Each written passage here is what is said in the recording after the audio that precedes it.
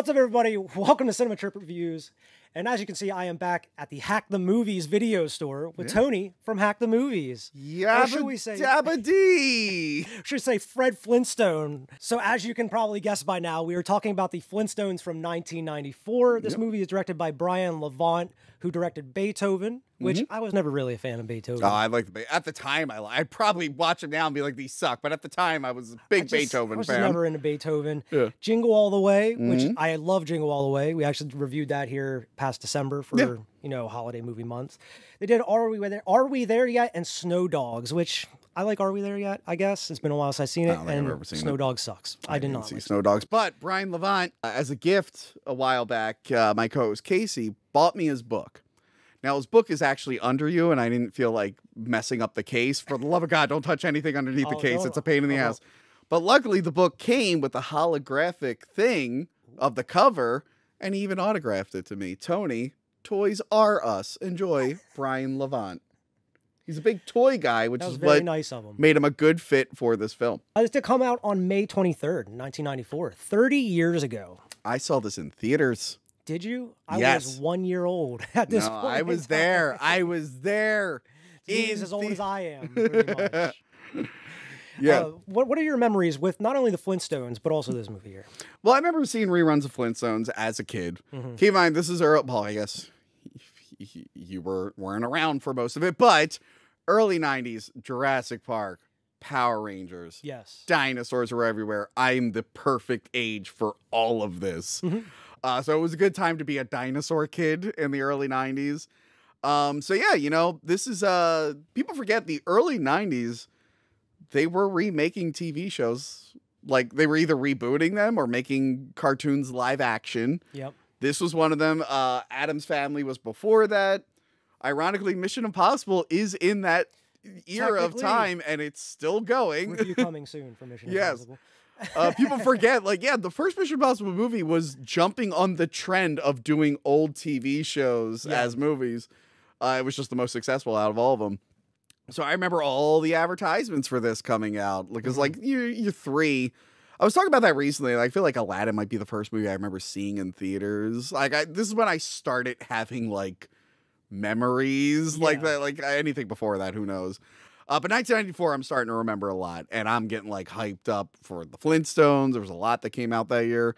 But yeah, being a dinosaur kid, liking the cartoons, knowing who the actors were, because I've seen them in other things, it was just firing on all cylinders for me as a young child. And I remember, I think my best friend at the time and his mom took us out to see it. And we had a gay old time, as the song goes. Yes. Yeah. Yeah, I mean, mine's pretty much the same. I grew up watching Cartoon Network all the time, and they would always have the Flintstones, the Jetsons, all the old Hanna-Barbera cartoons. And Flintstones was one of my favorite cartoons growing up. And so immediately upon knowing that there was a movie, I had to go out and see it.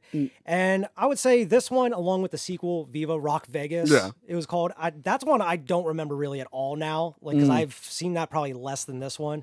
But when I was a kid, I used to watch these back to back. Yeah. So coming back to it all these years later, it's amazing to see all the practical effects and all the trouble they went through to create bedrock for this movie. And the early CGI. And the early oh my god, by the same people early CGI, by the same people who did Jurassic Park, ILM. Yeah. The good thing is these are cartoony dinosaurs, so they didn't have to look quite realistic. Yeah. So they actually don't look You don't bad. see them a ton, like the CGI dinosaurs, like Dino. Yeah. And you rarely see the cat, and you see because at the end. The cat, I believe, is one of the first CGI creations with fur. Yeah. And fur was really hard to do. Fur is always hard, but in the 90s, this era, it's super hard. So I think that's why they use him very sparingly. And Dino is very rough at certain points, but you can tell they only made just the head and the hands and stuff that they would put. I mean, if you go back and watch first Jurassic Park, the daylight scenes, you notice the dinosaurs are a little too smooth. Yeah. Fine for the time. And they still hold up. It still holds up, but if you watch it on Blu-ray and stuff, you're like, oh yeah, that looks a little smoother than I remember as a kid. Yeah, and this movie was famously produced by Steven Spielrock, as it says at the beginning of the movie here. Spielrock presents. Yeah. And apparently had a lot of say in this movie. Yeah, this is Universal and Amblin Entertainment. Amblin. Yeah. So apparently he had a lot of say in this movie. He wanted John Goodman from the start to be Fred. And John Goodman didn't want to do it. No, he didn't, because he didn't see himself in that position. He apparently grew up liking the Flintstones and whatnot. But didn't Spielberg produce Arachnophobia? Because that's where they worked. Didn't they work together on that previously? Yes. Right there, Arachnophobia, yes. Yeah. And that's where he got the idea. Like, this dude looks like Fred Flintstone. I think he can easily be Fred Flintstone. Yeah.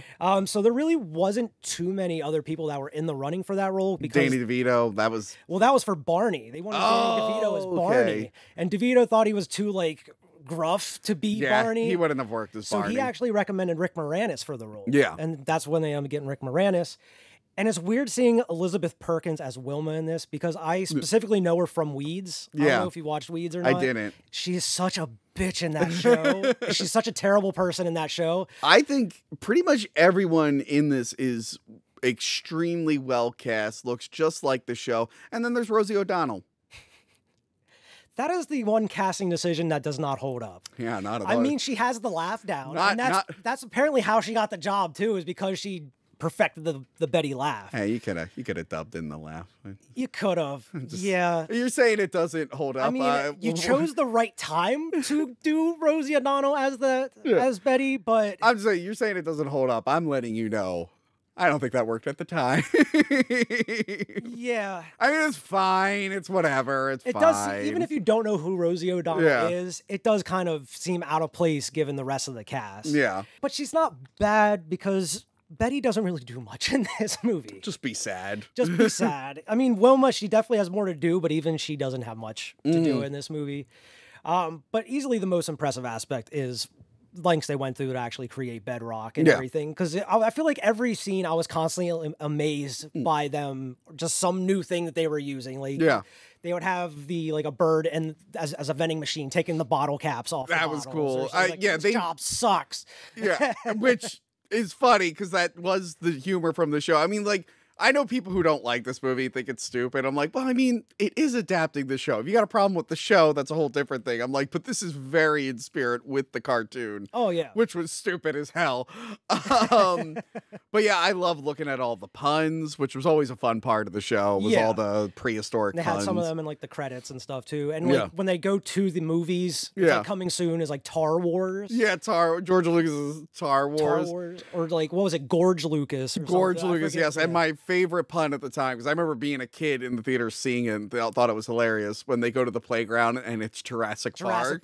Yeah, and it's like hilarious. The same font pretty much. Yeah, that was great. It's like, you're lucky it was Amblin and Universal. You're not getting away with that. Yeah. Another welcome surprise in this movie was our friend Kyle MacLachlan. Yes. I, for some reason, kept thinking he was in the sequel. No. But no, it was in this one. And that first scene that comes up, I was like, my boy Kyle MacLachlan, like a year or two removed from Twin Peaks too, so he's fresh off of Dale Cooper, but still with his super way too black, plastically gelled hair.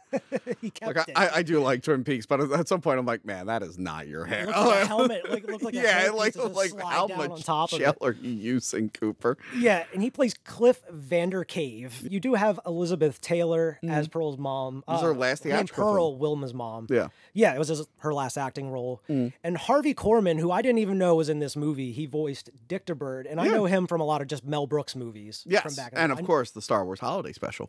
See, I haven't seen the Star Wars Holiday Special, but I didn't even know he was in that. He plays like 3 different characters in that. Is he one of the Wookiees? Because I've seen no. Yeah, you can tell it's him. And the assistant, Sharon Stone, played by Halle Berry. I totally forgot that was the name, and they name dropped that. And apparently it was supposed to be Sharon Stone. Yeah. They tried to hire Sharon Stone to play Sharon Stone. It was like a scheduling thing. Yeah, exactly. And I was like, that would have been perfect. But I think it's even better that you have Halle Berry in one of her first roles, I guess, as Sharon Stone. Because you have like all these other made up names that are punny and whatnot, but like you have just Sharon Stone in there. Like, that's good. And even like I just imagine them thinking like, can we come up with something else? And like, nah, just keep Sharon Stone. It's gonna be even funnier. So Bedrock took 2 months to build and cost 10% of the budget. I actually thought it would have been a lot more, given the not just the building Bedrock, but all the props and whatnot as well. And the Jim Henson Creature Shop, that was part of like creating the props.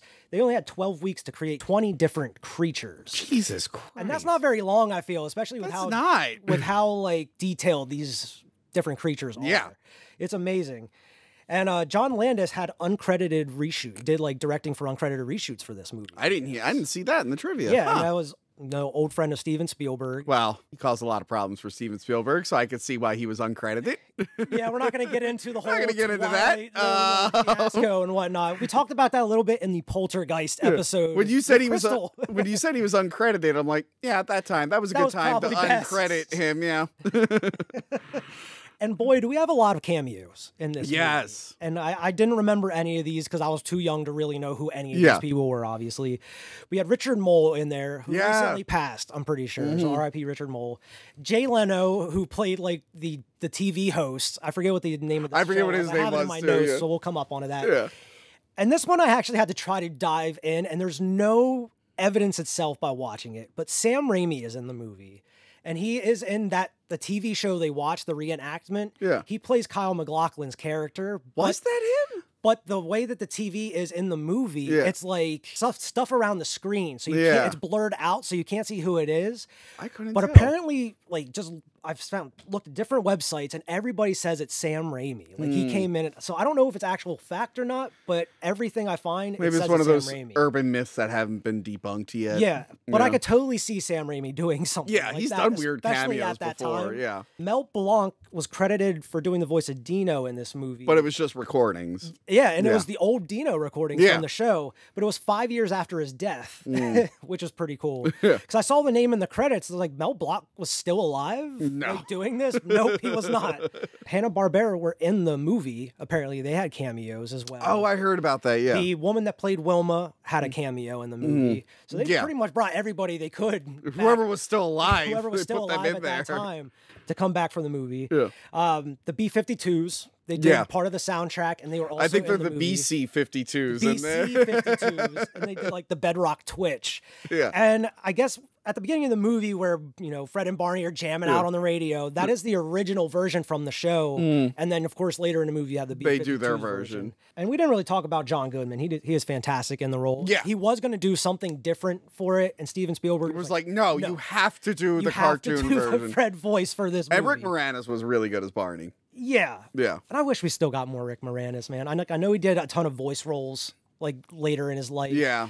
But it would have been nice to see him back in some more movies I and guess. stuff. That's fine. I mean, I'm glad he's sitting out of the Ghostbusters movies. Yeah, he's those the are- one. He's the one person. I didn't even see the last two, so I'm not going to Good. comment on I them. envy you. Anyway, let's keep I'm going. not even going to comment on them. So Steven Spielberg presents. And it goes right into the movie. Yeah. And you have the day at the quarry, Slate and Company, and you get introduced to the villains real quick. Kyle MacLachlan and Holly Berry as Cliff Vandercave. Yeah. I keep wanting to say Vandercleef for some reason. And Sharon Stone. Yeah. And they are looking for some dimwit to, complete their schemes. Yeah, they need like a patsy for this like embezzlement exactly. scheme that they're doing. They don't go into the whole embezzlement scheme right now, but this is one weird way to kick off the movie. You expect to see this kind of scene after you're introduced to the main characters, like maybe the first day at the job. Or I get something. that, but I think this is a good lead up to what we're about to see. Yeah, but I also feel like the beginning is a little jumbled, in my opinion, just because it has that scene. Yeah. And then you have the recreation of the whole Flintstones opening of the Yeah, or the part actual of it. TV They show. do the second half afterwards. Towards the end of the movie. Yeah, and but stuff. it's just like, who's the person? And then it cuts to Fred Flintstone with the yabba dabba They doo. blow the bird's tail Yeah, and everything. skating down the dinosaur, going into the car. And apparently they had him on like a wench, and they like filmed it. They did it in reverse with him going out of the car. Yeah, that and makes everything. sense. Yeah. But it was awesome seeing him like pedal, and I guess they had the wheels of the vehicle were like oil drums. Yeah, and I think they had like golf cart motors in them. Yeah. which they look really cool though. Yeah. Especially like the souped up ones later in the movie. and I like everything. that it looks how it should. Like if you put the cartoon in real life, this is what it would look like. And even like sound effects and all. Yeah. You get the old sound effects Yeah. from the old TV show and stuff in here. Complete opening intro. Even them going to the movies. As you notice, for some reason, Betty and Barney are not in the car with them like they are in the original ones. Yeah. Probably because they didn't have enough room to fit anybody in those cars at the time. But that's the opening of the movie because it zooms into the screen and then you get the real credits. Yeah, then of you the watch movie. the movie. Yeah, it is a little like, wait, is this a movie? It's a within little movie? jarring because, yeah, you go into the actual movie itself, but you kind of had the start of the movie I know. with the villains and stuff. So it's kind of like back and forth. I don't know. It just felt weird to me rewatching it. I love this whole introduction into the world, though, with all the CG dinosaurs running around. Like the plane, the open top plane. Yeah, the plane, the open pterodactyl. Top. And over there is the Grand Canyon in 5 million years. But they have like the dinosaurs swimming in the water and everything. More than when I put this on, I haven't seen this movie in a very long time. Yeah, I haven't either, man. And when I put it on, I'm like, man, I forgot how much of I know they focus on bedrock, but I forgot that little intro where they show like everything. Everything. Because it's like all desert and rock and stuff. And so you go up over, it's like all green grass and like just the houses and stuff. And I didn't mention like the very cartoony smoke ring that Holly Berry blows and it turns into the dollars. Yeah. And I was like, oh, okay. That's and me being a kid, I was like, how'd she get to do that? Like, wow, I see people smoke because it's the 90s and parents still do it around kids. Not mine, but like, that's the thing you don't see anymore. Just adults smoking right in front of kids. Exactly. And I like how they switched the Universal logo to Universal. Yeah, that was fun. Like they were really buying into everything. You get introduced to Fred and Barney, who are on their way to work. They're listening to the Bedrock Twitch. And I like the radio broadcast. They're talking about the weather. Yeah. And it's like 20% meteor showers. And they're like, a lava flow close Highway 81 forever. So they start talking about how Barney is super excited to be a father. Yes. He's going to be having a son. And you find out that Fred loaned him the money. Because he's such a good friend. He wanted him to have that kid. Yeah, what a good friend of Fred. Yeah. Barney's going to have to repay him one day. One day. But you find out that Wilma doesn't know about it. Yeah. And he's like, oh, you afraid of Wilma? He's like, no, I'm the king of the castle or whatever. He's like, don't worry, I won't tell her. He's like, thanks, Barney. And like they're driving by all the houses and they have like the big lobster lawnmowers. I love that. Yeah. Wilma finds out about the missing money. Like immediately, you expect this to come back like later in the movie. It's like soon as he gets home. But then he explains why. Oh, but I love that she's like, we need a new garbage disposal. I'm like, our garbage disposal's fine. It's so gross, dude. Like this pig that's dying, just burping and stuff. And he like reaches into its mouth and pulls out that fork. And I love when he goes, spit it up, and it shoots his watch out. And you have like the iconic like him walking through and Dino just rushing him immediately. Yeah. Like, down, Dino, down. I'm home! No, Dino, no, Dino, bad boy! So she finds out about the money, but she's totally cool with it because it's for a good cause. Yeah. It's not like he went and just blew it on another one of his schemes. So you can tell that. No. She's like, okay, this one, you get a pass. Yeah. You can tell Fred and Barney are out trying to come up with schemes on the regular, wasting all their money. Find out, I like the scene of the bus in town. Like all the passengers have to push the button. It almost makes no sense to get in a vehicle. Like, why wouldn't you just walk at that point? But you go to the adoption agency, you find out they're adopting. Yeah, I love this. Where they show them the orangutan and they're just like, we're going to love it. Oh, no, that's for we'll them. Love it like it's our own. It's like, no, this is for them. For the Hendersons. And they're just like, they wait. And they're wearing like a suit and stuff. And there's even like an orangutan working at Slating Company, too. I think there's even Neanderthals, too. Yeah, it's like, we don't hang around with them when they're not welcome to the club anymore, or something he said at one point. But you get to meet Bam Bam, who was raised by mastodons.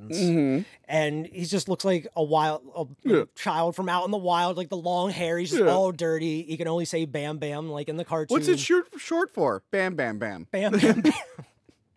And they never explain ever, even in the cartoons, like why he's just super strong. Yeah. And I question later in the movie, like he has super strength. You think you could possibly get out of the situation. Well, he's also an idiot. This is true. He finally learns his words by the end of the movie. You're right. He just runs away from him after just bonking Barney on the head like, I'm your dad. And then you just have one of the first montages of the movie.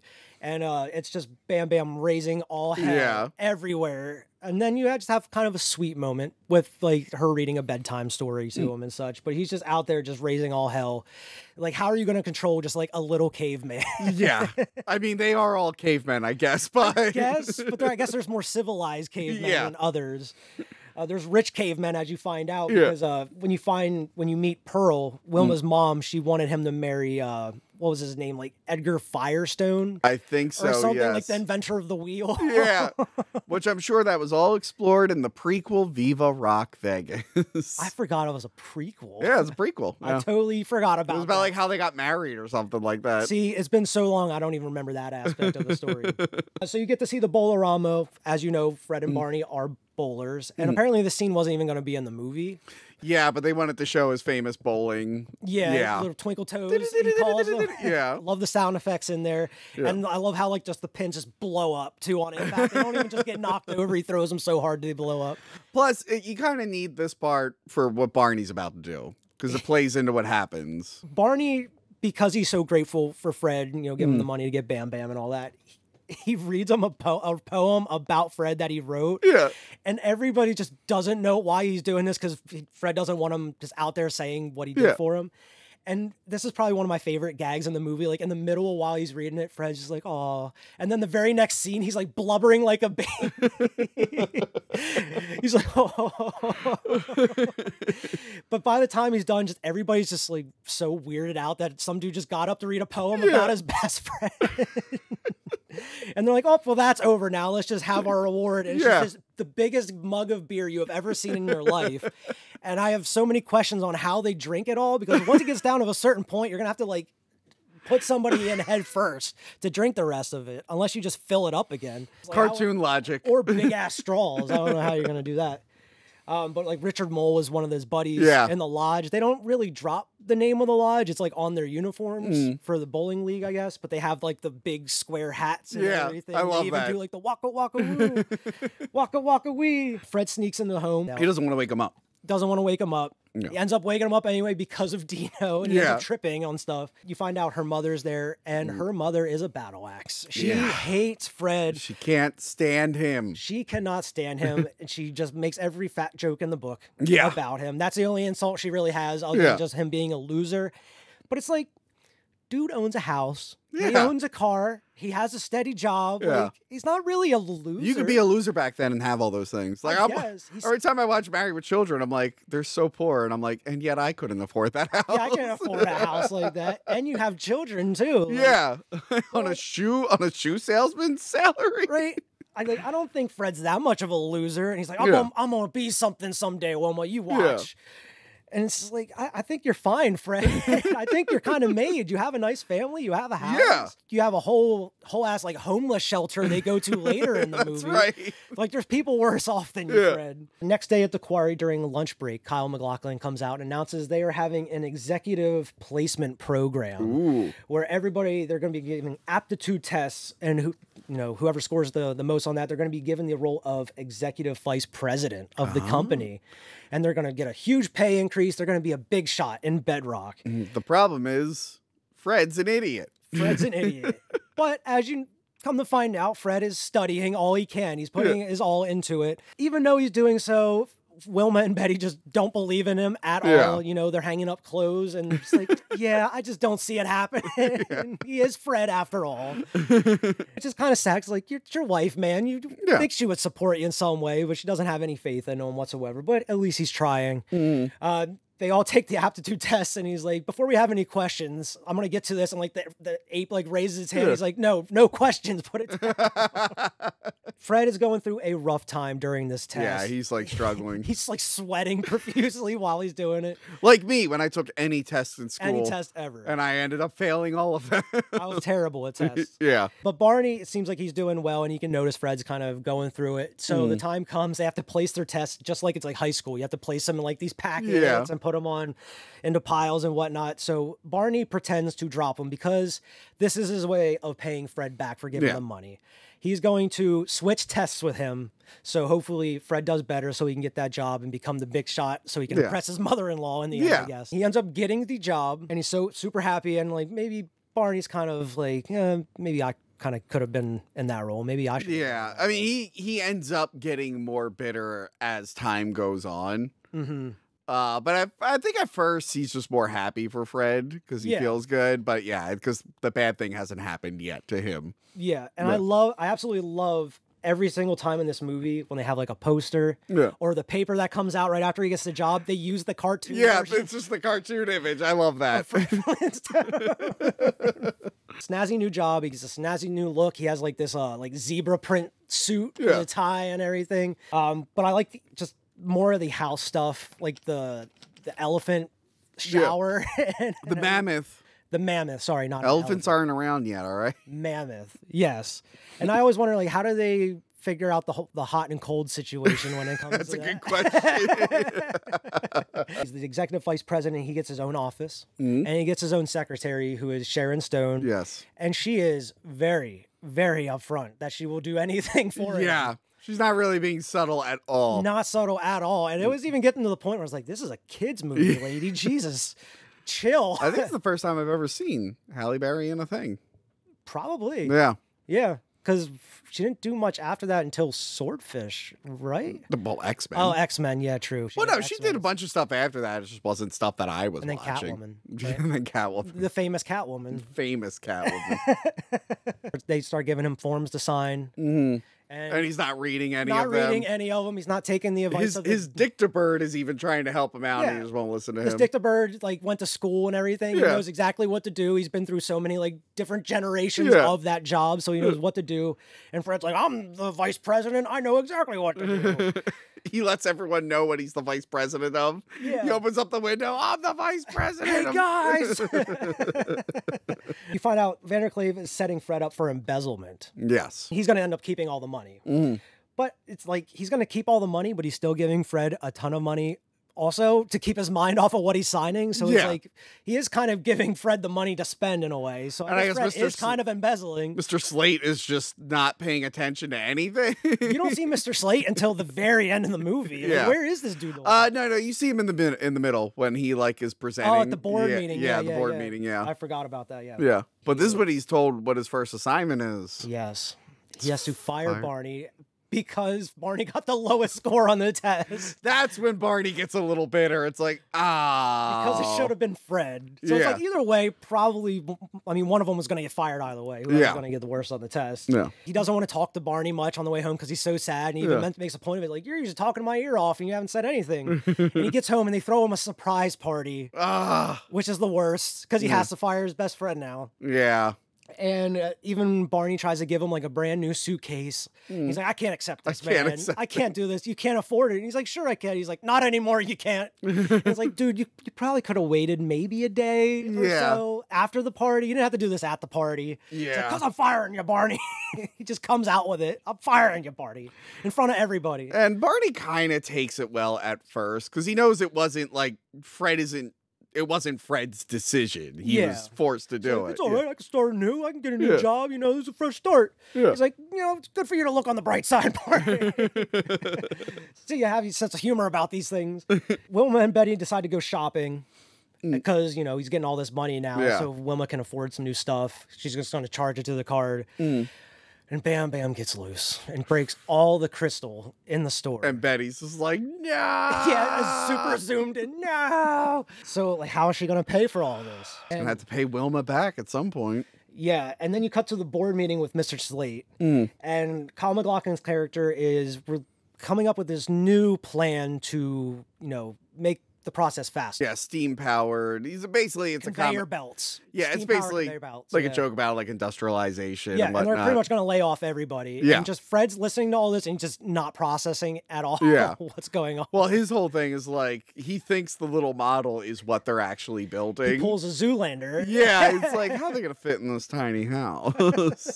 There's a center for ants. But they want to implement steam powered conveyor belts, and he keeps saying a couple times that it's going to like increase. Like quadruple their that's funny because Slate's just like we have to do all this. Like it'll quadruple. He's like, oh okay, I'll miss them. Because he goes on a whole rant about like I've been here for these workers all the time. Like I'm not just gonna give in. I'm I'm gonna do what's best for them. I'm gonna miss them. It's fine. Wilma has to pay for the damages. They're at Jurassic Park. Yeah, the kids. They're at Jurassic Park. You're right. They are literally at Jurassic Park. And then you have the pterodactyl scene. It's funny because like you don't want a bird to shit on your car, and of course it's like a giant one. Everybody's just running for their lives, and just a shadow of the pterodactyl going over the town, and it just shits everywhere. That was good. So this is where Fred is starting to question signing all these different documents without looking at them. He's like, I'm kind of the boss. Maybe I should start reading these things. And that's when she really isn't subtle with it. She starts like putting her tits in his face. Climbs up on the desk. And that's where like Wilma walks into. And she's watching him. Your wife's like, yeah, my wife. Oh, hi, Wilma. And Wilma comes to tell Fred that Betty and Barney have to rent out their house because they don't have any money. Yeah. Barney is out of his job. They're dealing with this, crystal fiasco that Bam Bam created. So they have to move in with them. He's like, where are they going to stay? And she's like, well. This just causes all kinds of problems because they're starting to enjoy their new lifestyle. And this is just another montage of the movie where Fred and Wilma are starting to just get extravagant things. They're buying new cars. They're even building huge extensions on their house. Yes. And then Barney is like taking up odd jobs. Like he's a crash test dummy and shit. Yeah. So you see how like they're just like they're getting better and they're getting worse. Yeah. And like he's like wearing fancy suits and she's getting like all these fancy dresses and stuff. I do like the black and white zebra Fred outfit. I like that one. And it's like they're not even doing anything at their own house at this point. Like she's like doing aerobics or something with an aerobics instructor, and he's just like in a hammock. And Barney's mowing his lawn, and Betty's doing their laundry. Like, come on, guys, we shouldn't be just doing everything for you. They haven't hard enough as it is. Yeah. So Betty and Barney start resenting Fred and Wilma, and I mean Betty comes to Barney about it. Because he's just had the crash test. He's like in a sling and everything. He's like, oh, you're starting to feel it too, huh? So Vandercave tricks Fred into signing the docs and giving his friends a vacation at this point. Extended vacation. Yeah, he's like, this is what you wanted. You guys get worked too hard. You want vacation. This will give him an extended vacation. All you have to do is sign here.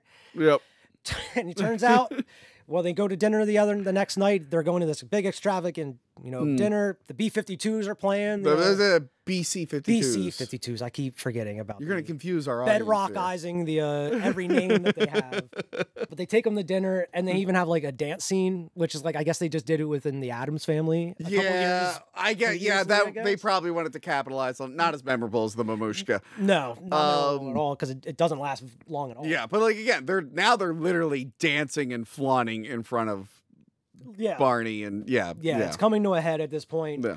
They're saying Barney's going to be along soon because he just got a new job and they have to wait till he get off work to join them. And it turns out Barney is a busboy at that restaurant. Yeah, he's like, you're a busboy? And it's like, it's an honest living. But he sees on the TV that Fred laid off all of his friends and everybody at the job. Because even Kyle MacLachlan just tells him, like, don't worry, I'll give you the credit, all right? Like, make sure they know it was me. Like, don't worry, I'll give you the credit.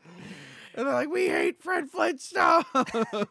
Other than John Travolta in our last review. Yes. He is a believable bad guy in this one. He's such a slimy bad guy in this one. They made an action figure for him. Really? Yeah. When this movie came out, there was an action figure. I need to get me a Dale Cooper action figure and what is his name? Cliff Vandercave action figure.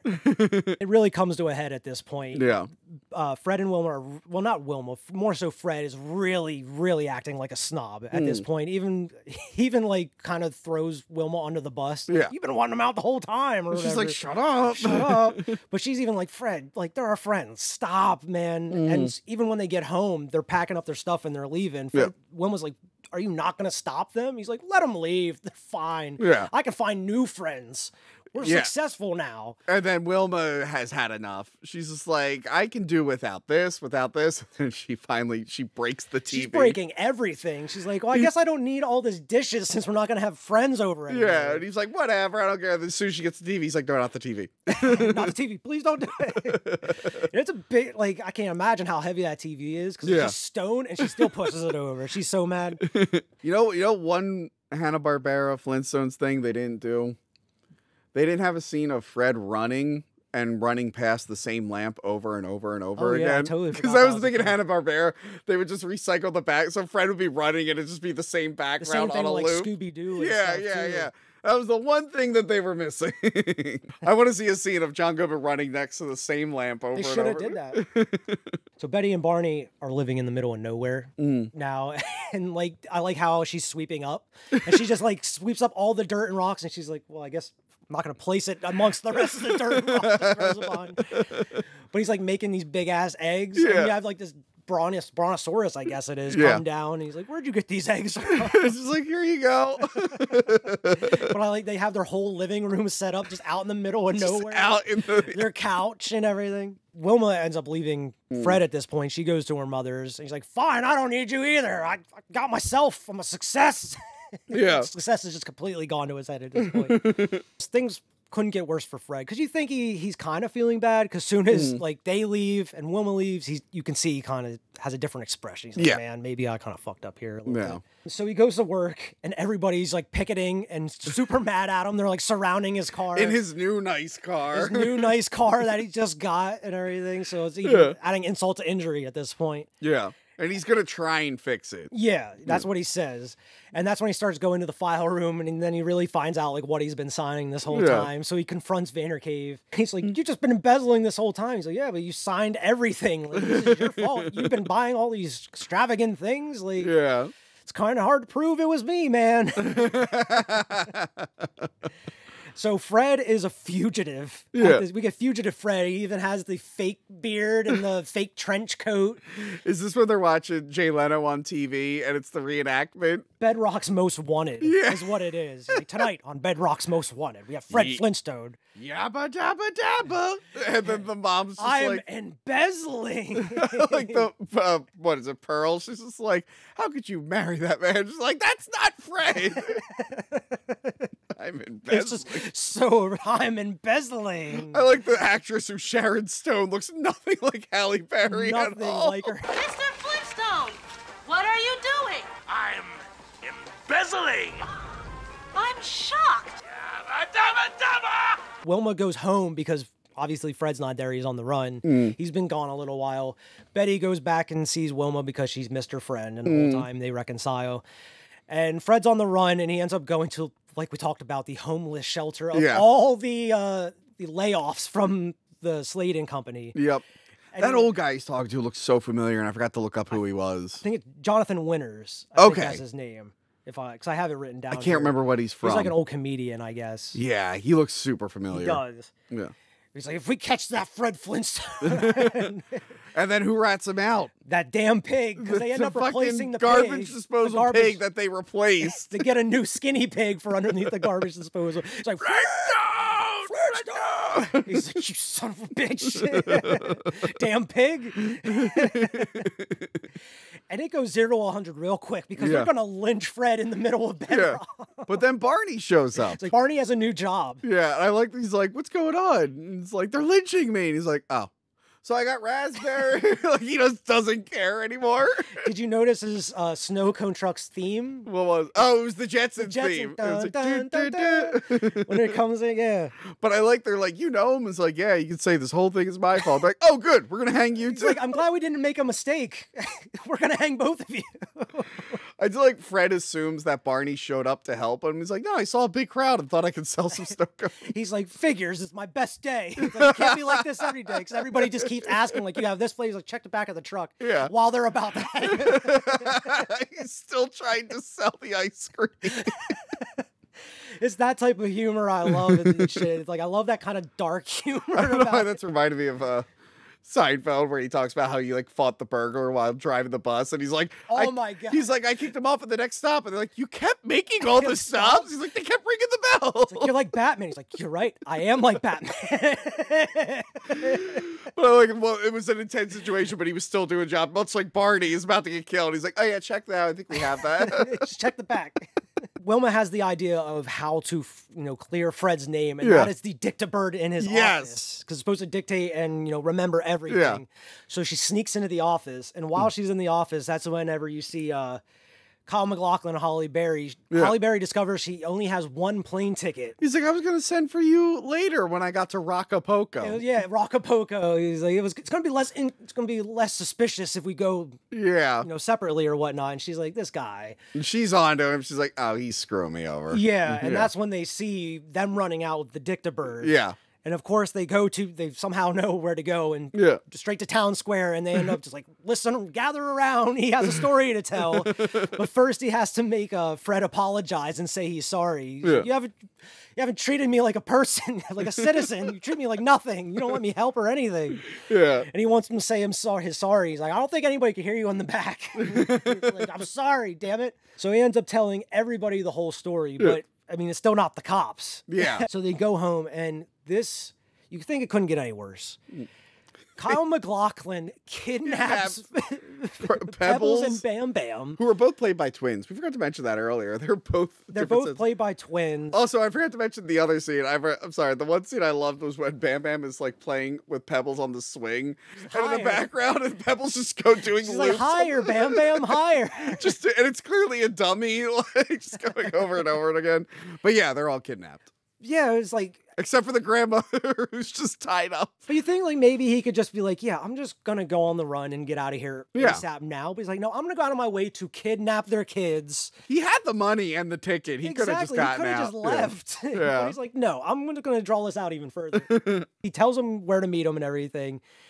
And I just don't understand. This is the part I don't get is like, why can't Bam Bam, since he's so strong, just like beat them up or break out of these straps that he's in, like tied up in or whatnot? Because he's breaking everything else during the course of the movie. It's a good question. I just don't get it. They forgot he has a super strength, I guess. God, this movie is not accurate or consistent. Not at all. I want realism from the Flintstones and consistency. They go meet up at the quarry because that's where they're supposed to meet him at. And they go to give the bird back first. And the bird's walking across. He's like, I should have signed with Disney. This would have never happened. I should have signed with Disney. They never would have allowed this sort of thing to happen. Barney uses the catapult to get up there because Kyle MacLachlan has them on the steam-powered conveyor belt that's going to their inevitable death. Not only did he kidnap the kids, he's going to kill the kids in the process, even though he got the bird back. Yeah. And he pushes the lever. So while Fred is trying to turn the lever to stop the machine, Barney gets on the catapult, I guess it is, to launch himself up to take care of the kids. And he still gets himself knocked out. Fred gets the idea because he destroyed the model earlier in the movie. With the rock, yeah. So glad that came out of play. He's like, I'm going to move the catapult to destroy the machine. Yeah, and Holly Berry ends up turning on Kyle MacLachlan. Yeah. Kyle MacLachlan has them, at a standoff again. Yeah. Oh, with a gun. Which is like three slingshots with Pebbles connected. Because the bird runs behind him. And it's like, I don't think that's going to do anything to Fred. Maybe not even the bird. I don't think that's going to do anything to anybody. And she knocks him in the head with her purse or whatever. Well, all the shells fall out with just their money. Yeah. Yeah. I think at this point, Barney saves the kids. Yes. And then, the rock mixes with water or something. And he tries to get away, and that's when the bowling thing comes up again. He toes, and he knocks Kyle MacLachlan over. And then he gets covered in this new liquid that turns to stone. Yeah, because the steam machine broke, the water poured out, and then, when the cops come, the stones fall and whatnot. And it makes concrete, and it falls on Kyle MacLachlan, and he's just in that statue pose. And I love Mr. Slate being like, "What happened to this?" He's like, "What?" He's like, "I love it. This liquid that turns into rock. I'm gonna name it after my daughter, Concretia." Called Concrete. And the dude that plays Mr. Slate is fine. Yeah. They should have got Gilbert Gottfried. Oh, that would have been good. That would have been even better. I got to work with Gilbert. Flintstone, what are you doing? I got to work with Gilbert twice, and he was the nicest guy ever. I'm jealous, man. Yeah. And I think he would have been an amazing Mr. Slate if they would have got him. That would have been pretty good. But yeah, he's like, you made concrete. This could be revolution. This could get us out of the Stone Age. Yeah. They know what age they're in. Yeah. Everything is they're so aware of what's going on at that time period for some reason. But yeah, he's like, I'll make you the vice president or the executive president of the concrete division or whatever. He's like, you know what? I just want to go back to my old job. Well, before that, he jumps up in the air and then he freezes, and I like that he like wiggles his toes to go back down. Like, he's like flying. And he's like, I want to go back. That was too much responsibility. But even Barney's just like, but you earned it this time. Like, why not? Yeah. I just want to go back and work with my friends, man. Yeah. It's more comfortable. I know exactly what I'm doing. And Miss Stone gets arrested and admits to being a very, very bad girl. Yeah. She just couldn't resist the opportunity. Yeah. To just be so upfront again. I just think at this point, I just think she has the thing for Fred. Yeah, she might have genuinely like him. Like, I think Mr. Flintstone's smarter than he seems. Yeah. He's like, come on now. I don't think so. He might be lucky. He's not smart. So he offers them the job. He doesn't take it. So he's like, he gets the vacation for his buddies. Yeah. And he even gets the ketchup packets in the lunchroom that Barney and the guys want all the time. And they also bring all of his friends back that got laid off. It seems like it's a happy ending. The movie is ending at the drive-in. At the drive-in, and then we get the rest of the intro for Flintstones. Yeah, where they go back to the house. He like throws the cat outside. Well, before that, they go to like the restaurant. They put the big rack of ribs, and he's like, "Oh boy!" The face he makes is, "Oh boy!" He like leans over. Yeah, they do the cat thing twice, where he throws the cat out and it jumps back in the window. Yes, and of course you have him banging on the door. Wilma! It's such a great note to go out on. Yeah. I love how they recreated the intro and the outro. Yeah. And, at the places where they're supposed to be in the movie and everything. You can tell there is just so much love put into this movie. Yeah, like I said, he's got, in that book, he shows his whole personal Flintstones collection. So yeah, this was something that really meant a lot to Brian. This was like kind of his dream project, I guess. Yeah. And he got to do it. Tell. He got to do it twice. Yeah, true. He did direct the second one. He did. They just could not convince any of the damn original cast to come back. Oh god, that stupid green alien. Alan Cumming played him. Oh, Kazoo. Those are episodes of the Kazoo Flintstones or something. Yeah. I hated Kazoo. I didn't like him either. Never liked his character sucked. because he was just an asshole. I didn't like him. I'm like, this is. I feel like the Jetsons is interfering with Flintstones here with this stupid shit. I mean, they did have them meet up at one point. Yeah, I'd have to watch Jetsons. that. I don't think I've ever seen that. But yeah, you can tell there is so much love in this movie. It doesn't look like they spared no expense, really, because even they got a lot of money from Jurassic Park. Like the next year, literally, they're like, we're gonna sink some of this money back into the Flintstones and make a good kids movie. Because even like the minor things, like in the background or whatever, is just given so much love and detail, and I just love everything that went into it. By the way, speaking of Spielberg and Amblin, I feel like that's a nice racket because like Spielberg's been making like a bunch of movies that are like meant for your granddad. Yeah, that don't make any money. No one sees them. And like, how is he still doing this? It's like because he owns Amblin. He could just put out one Jurassic World, and that could probably fund like 5 of. Like his movies don't have to do well at the box office. He's just doing that for him. Yeah, because he knows he could put his name on a Transformers or something, and it'll make a shit ton of money. That producer, yeah. People are like, oh, they're doing another Jurassic World? Like, yeah, they're probably going to do a lot more because that makes them a lot of money. I did see one of the later ones he did, like kind of his autobiographical one in a way. I heard that one was good. Well, David Lynch. Yeah, but then he'll slap his name on something like fucking Ready Player One. Or it's like he did West Side Story too, and I was like, I don't have any interest in watching West Side Story. Yeah. But I'm just, Ready Player One, I feel like he directed when the actors were there. Everything else was a cartoon. I don't think he had a lot to do with that. But yeah. But like even going back to this, like Jurassic Park did so well. He was able to also do like Schindler's. He's able to do like smaller stuff too because he produces stuff like this, which probably makes a ton of money. Yeah. Which I think this did well. I remember it being pretty big, enough to get a sequel. It's weird they never tried it with Jetsons. It is weird. That was bizarre. Especially after the success of this one, they would have tried the Jetsons. Because even Scooby-Doo wasn't until like 10 years later. Yeah, Scooby-Doo took a while, a while later. And the CGI in that was still rough. Yeah. With Scooby. But Jetsons would have felt like a slam dunk after this, right? This movie made money, right? Maybe it would have just been harder to accomplish with the way the Jetsons are. Because the floating buildings and the... How much money did this make? Hold on. A few moments later. Geez, budget $46 million. Now, double and then subtract but this made $341 million.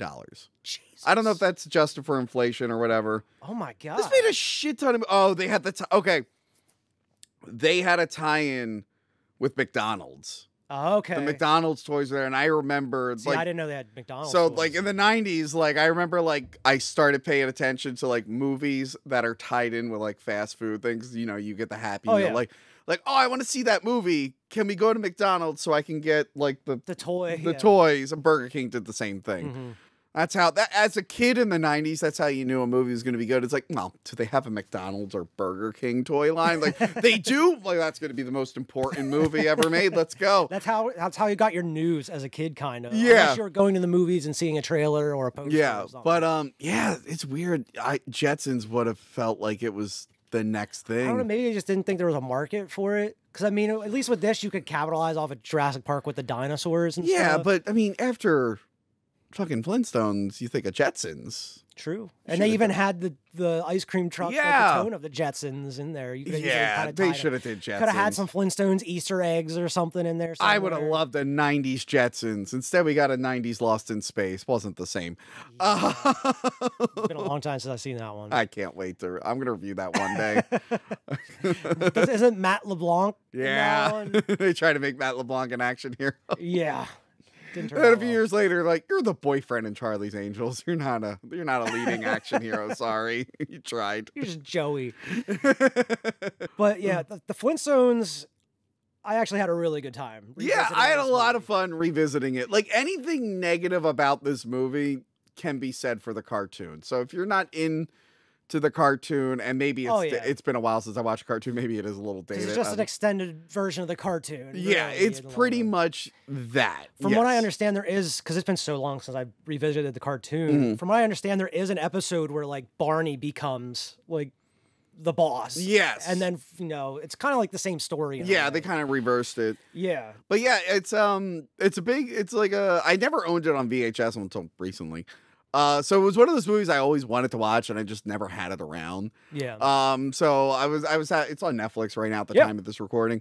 But no, I kind of like this whole era because it was kind of cool. Because in the 90s, I had cable in the 90s, so I got all the extra channels that would replay old things, and at the same time, we were getting these movies like Addams Family, Flintstones, Beverly Hillbillies, Jim Varney's with Jim Varney, the Brady Bunch movie in the 90s. So it was a cool time to be a kid and see like the old stuff and the new stuff. Like I would watch like thinking about it, I never realized how many of those like remakes came out in the 90s. And they were doing it like, I mean, it fizzled out. I mean, they still occasionally do it, but it fizzled out by like the early 2000s. Like you had like Charlie's Angels, Scooby-Doo, and then I know like 2006 you had like Miami Vice, but like it wasn't like as a common of a thing. But like the 90s, it became like this every old TV. They even made fun of it in Charlie's Angels in the beginning. They're on the plane and it's showing a TJ Hooker movie. He's like, oh, another movie based off an old TV show. Dukes of Hazzard, that was another one. True. Yeah. This movie though, because just rewatching, I felt like I had a big ass smile on my face every single scene, because every scene had just something original about it. They weren't reusing props really much at all. It was always something different. Either like the big ass glasses they're using, like Kyle MacLachlan has when he's drinking like a martini. It's like this huge ass crystal glass and everything. Yeah. It's just like those little details, and you can just tell that there is so much love put into this movie. And like Steven Spielberg was like, yeah, we're going to use some of this Jurassic money to go in here. And I really respect that they didn't like, we found this new technology, we're going to really use CG more. No, we're going to actually do I think they were limited. They couldn't do as much as they wanted. Yeah, but I'm glad that they actually went in like with practical effects in mind for a majority of everything. Yeah. But this movie was a blast to actually go back and rewatch now, since it's been so long. It still holds up. Definitely holds up. And I think that's due to the practical effects instead of just CGI everything. And I don't know if do you think you could do a Flintstones live action thing now? Like, do you think it's too far away from the source? Yeah, because I don't know. Because again, like, I was that generation of reruns. So young kids, like, my generation, like, we were able to watch like old Bugs Bunny, so that's why we like Space Jam and stuff. I think kids these days, unless their parents are showing them, they're not watching a lot of this older stuff. Yeah. So I don't know, like the original Flintstones generation, they're way too old for Flint. They're not going to care. Our generation, we're gonna be like, I like the John Goodwin one. I don't really care about seeing the new one. Yeah, I don't think you could do it. I mean, you could. They probably will do it, but I don't think it'll be as successful. Yeah, I feel like it's a lot of that older stuff that it's going to be hard to remake because just the kids don't have the access to those old shows. There are some franchises that are like, I guess, like, maybe you get lucky because they are kind of small, so you can reboot them, and there's less of a rabid fan base and stuff. Like, getting back to Lost in Space, I love the Netflix Lost in Space. Yeah. Because the old show, everyone kind of, like, I loved it, but no one really cared. So there wasn't anything to ruin. But there are other franchises that evolve with the times. Flintstones is right in there. It's like you kind of had to be there and witness it or re-experience it, and I just don't think it'll... I don't think it'll do well. I do know that they had a animated reboot in the works for like 10 years with Seth MacFarlane. He was going to do it. And then I guess you never heard about it ever again. But I remember hearing about it like every year for a while, like through these news networks. Like, and IGN I'm sure, I guess they still do animated. Oh yeah, they still do animated movies because there was like, I think they put like the wrestlers. WWE was doing those weird cartoons where it was like, it was like Roman Reigns was like the Jetsons or something. Yeah, so there was, the Undertaker is in one of the Flintstones cartoons. So they'll probably just stick to animated stuff, to be honest. I don't think they're ever going to try another live action route to go. You kind of said everything you really needed to say in Flintstones 1. Not going to really be much you can say in a movie that you can't do in honestly, the second one was probably for the one guy that went, "Where's the Great Kazoo?" And they're like, "All right, we'll do one movie with the Great Kazoo." And it's like, "All right, we got it. Bedrock's boring. We got to take it somewhere new and refreshing."